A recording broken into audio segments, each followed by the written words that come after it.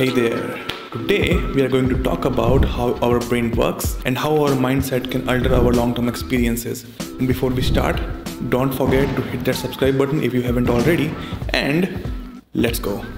So whenever we learn something new, हम अपने दिमाग में, अपने brain में, we make these lot of new pathways and communication between our neurons. It's so cool. But for this discussion, we are gonna keep it very simple, very calm. Like इतना simple कि एक 5th grader को भी समझ में आ जाए कि हम क्या बात करने वाले हैं यहाँ पर. So we have 3 things.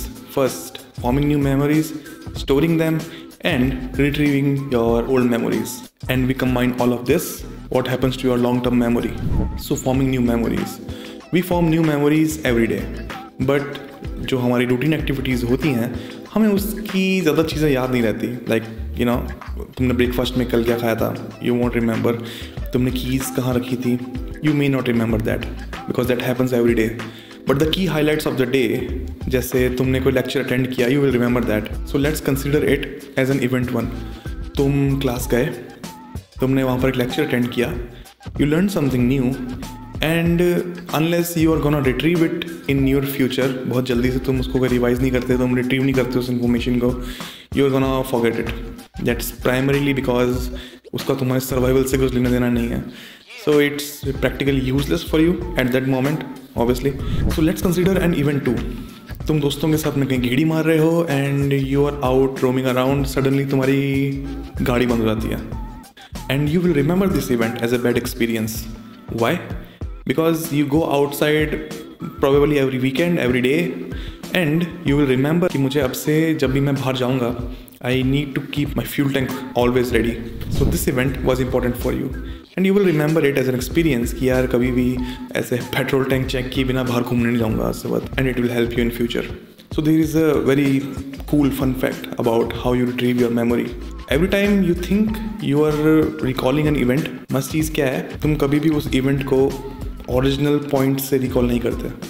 You always recall it from the last time you recalled it. या सुनने में तो इंसेप्शन जैसा लग रहा है, but wait, let me help you. So here is an example for you.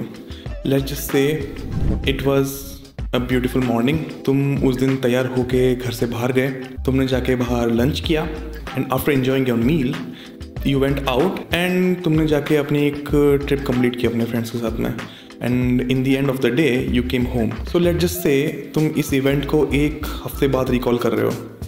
तो एक हफ्ते बाद तुमको क्या याद रहेगा? सो एक हफ्ते बाद you will probably remember this things एकदम ऐसे इन sequence. But if I ask you, तुमने क्या ड्रेस पहनी थी, किन लोगों से तुम रास्ते में मिले थे, may be if you remember the face of your cab driver, तो हो सकता है तुम्हें वो सब चीज़ें याद ना हो. And at this point you lost some information and it's okay because that information was not useful in any sense. So may be एक महीने बाद, since it was a good day and it was a good trip, तुम किसी को explain कर रहे हो ये सिचुएशन फिर से, रिमेंबर एक महीने बाद, और तुम उनको ऐसे एक्सप्लेन कर रहे हो कि यार बढ़िया दिन था, हम सुबह उठे, हम बाहर गए, हम घूमे फिरे, हमने लंच किया और हम घर वापस आ गए.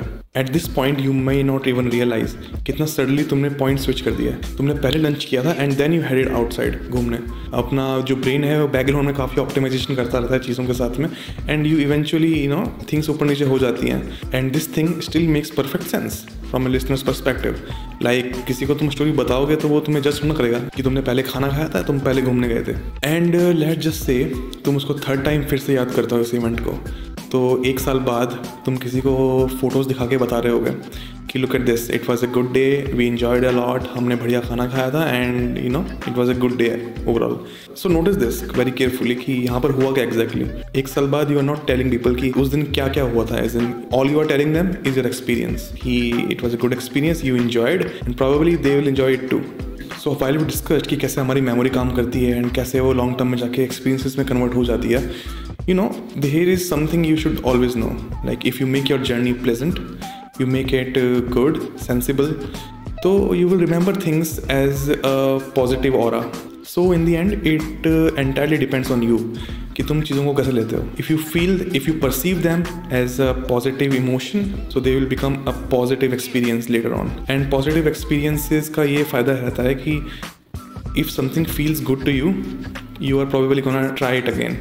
और ये चीज़ बहुत प्रैक्टिकल है लाइफ में. इनफैक्ट लेट जस्ट से तुम कभी किसी नेगेटिव बंदे से मिले हो, and just because his perspective was negative, so first time he will be recalling it like this कि मैं सुबह उठा बट कैब ड्राइवर टाइम पे नहीं आया, मैं घूमने गया पर वहाँ भीड़ बहुत थी, and when he had his coffee तो he will remember it like यार it was to hot and in the end of the day he was to exhausted to do anything. 1 साल बाद he will be talking about it like this, बहुत ही बेकार दिन था, हम घूमने गए, यहाँ के लोग भी अच्छे नहीं हैं, वहाँ के खाना भी अच्छा नहीं है, एंड तुम भी मत जाना, टाइम वेस्ट होगा तुम्हारा. सो एक ह्यूमन नेचर ये भी है कि जब भी लोग तुम्हें अपना एक्सपीरियंस बताते हैं it tends to influence you as well. तो सो may be you have a bucket list कि मुझे ये सब चीज़ें करनी है, and suddenly someone came out of nowhere and told you कि यार ये मत करना, बिल्कुल मज़ा नहीं आता है. And it's our human nature कि हम उनके एक्सपीरियंस को इनकॉर्पोरेट कर लेते हैं and we avoid doing it. So here is the conclusion, your brain can hold information as long as it's relevant for your survival and you use it frequently. Any memory you recall at a frequent interval eventually becomes an experience combined with your perspective towards life. Positive approach gives positive experiences. And here is my favorite one. Like, you tend to forget things, right? Forgetting things is just another way of your brain telling you that it's working fine. Like seriously, तुम gas पे दूध लगा के भूल गए, phone को like overnight charge में लगा के भूल गए. And if you wanna know how much forgetting is natural, there is an article in the description.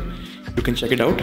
So, if you are really good at remembering things, you can check out my video about boosting your productivity right here.